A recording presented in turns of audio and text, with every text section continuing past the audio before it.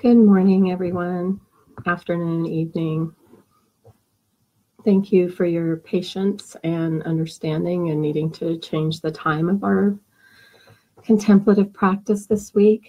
I am doing better and able to talk, which is good, without coughing constantly, but I will let you know now if I start to, then my apologies.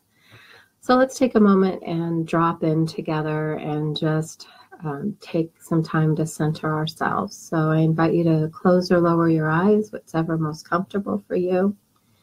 And let's take 3 deep breaths together. And we're going to start from empty. And then breathe in. Let it go with a sigh. And again.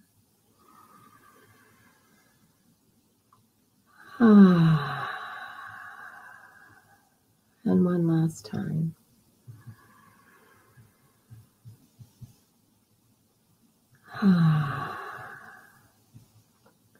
And just allow your breathing to return to normal, whatever that is for you. I'm noticing for myself that it's harder to take deep breaths. I just would like you to just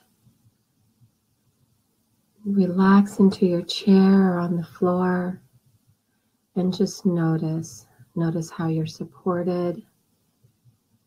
Relax into that support. And begin just taking some inventory of your body. Feel your feet on the floor. Feel your arms resting in your lap or on the arms of the chair. Or maybe you're sitting on the floor. And just notice.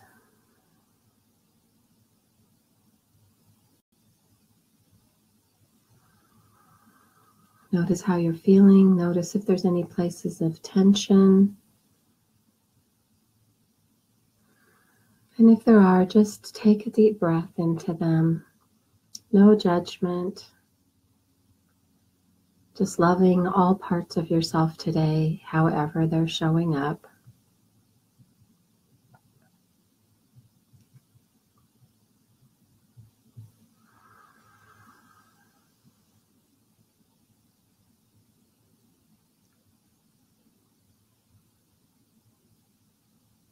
We started the sermon series on Sunday of leading causes of life, and at the same time launched our stewardship campaign of living abundantly in uncertain times. I think these go very well together. How do you live abundantly? What does that even mean?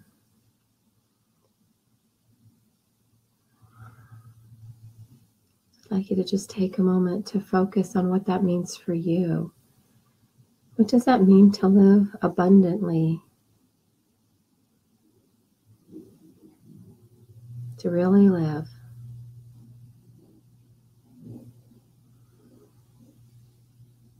And just be with whatever comes up. I know for myself this last week, I did not feel like I was living very abundantly. It was hard. It was hard to see any of that because all I felt was illness.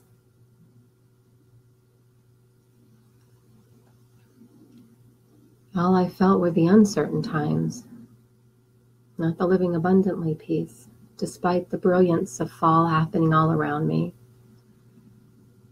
It's like overnight my Japanese maple went from this kind of dull red to this bright red color as it was changing and its leaves getting ready to fall.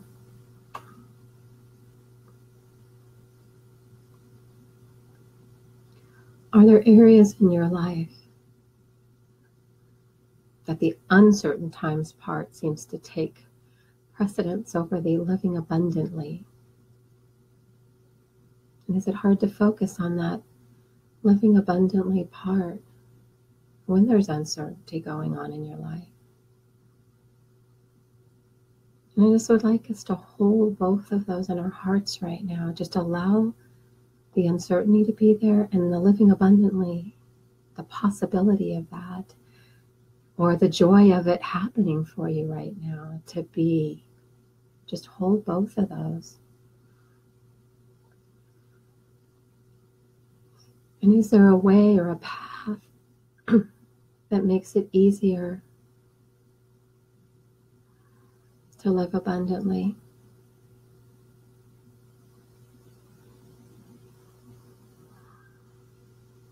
I would like to share with you what came for me as I was contemplating this meditation,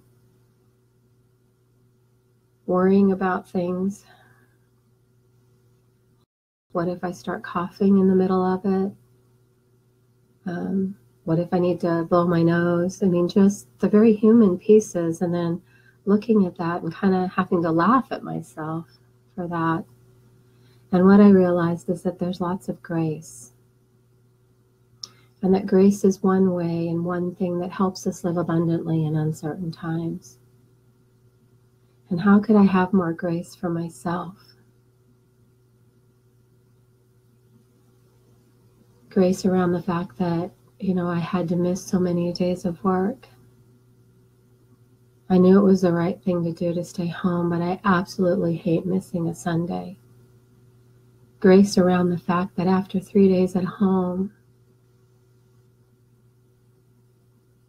I felt more lonely and depressed than I have in a really long time.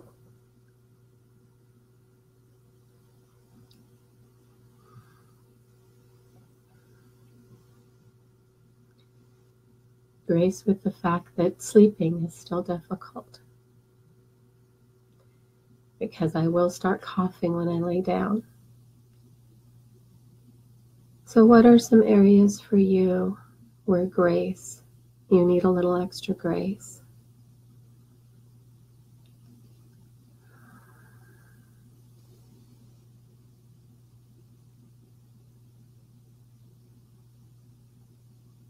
Think about those places in your life where if you applied the balm of grace, your life could be more abundant, could have more joy, could not feel so overwhelming in the moment.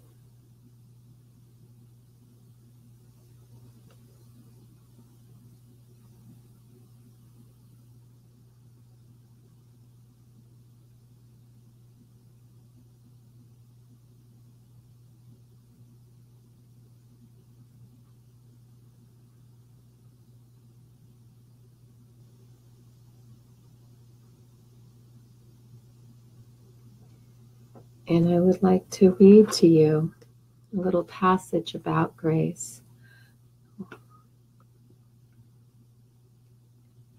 Grace is a trailblazer.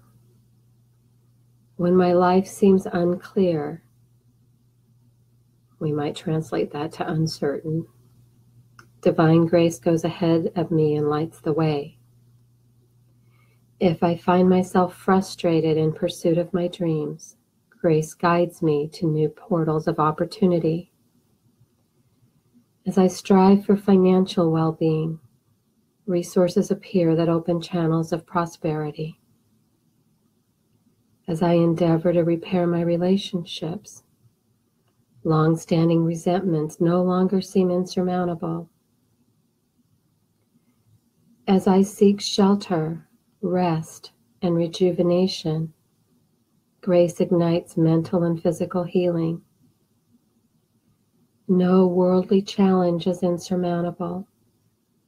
No human error is irredeemable. Abundant good is always possible for me and for all people because of God's infinite grace. Breathe this in, take this in. Abundant good is always possible for me and for all people because of God's infinite grace. I move forward with confidence, knowing that grace paves my way.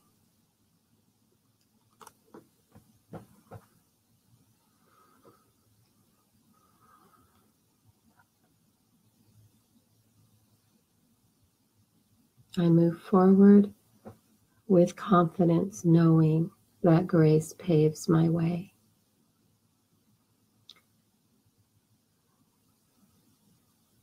So as we begin looking at the leading causes of life, looking at how to live abundantly in uncertain times, may we remember that God's grace goes before us, that God's grace paves the way, and be grateful for that and hold on to that.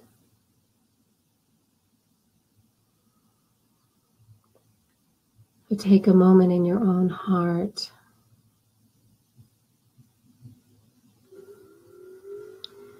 to find how grace can pave the way for you.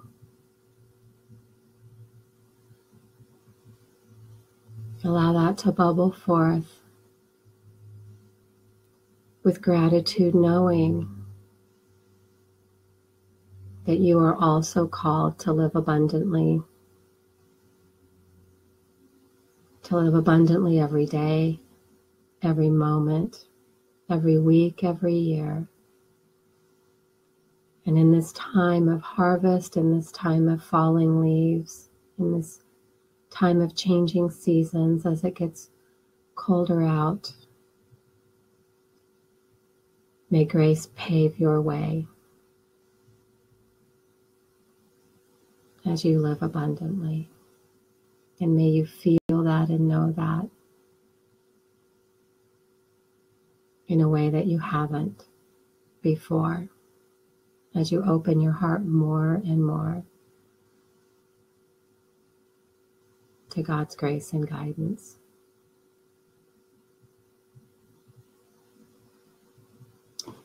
Have a blessed week.